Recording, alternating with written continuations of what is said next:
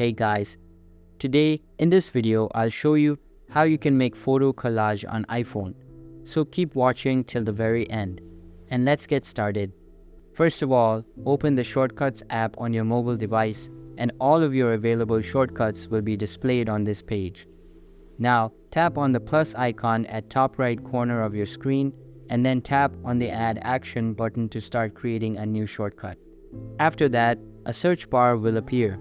Simply tap on it and search for Select Photos. Now, tap on it to add it to your shortcut and make sure to toggle on the Select Multiple feature. Once done, open the search bar again from the bottom, but this time search for Combine Photos. Add this action and change the mode to Ask each time. Now, search for Save to Photo Album and add it to your shortcut. Once you have done all of the above steps, change the shortcut name to your preference, tap on the share icon and save it to your home screen. Now, tap on the shortcut, select the required photos along with the mode, and the collage will be saved to your recent album. So that's basically how you can make photo collage on iPhone.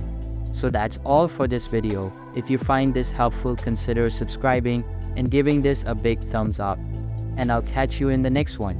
Thanks.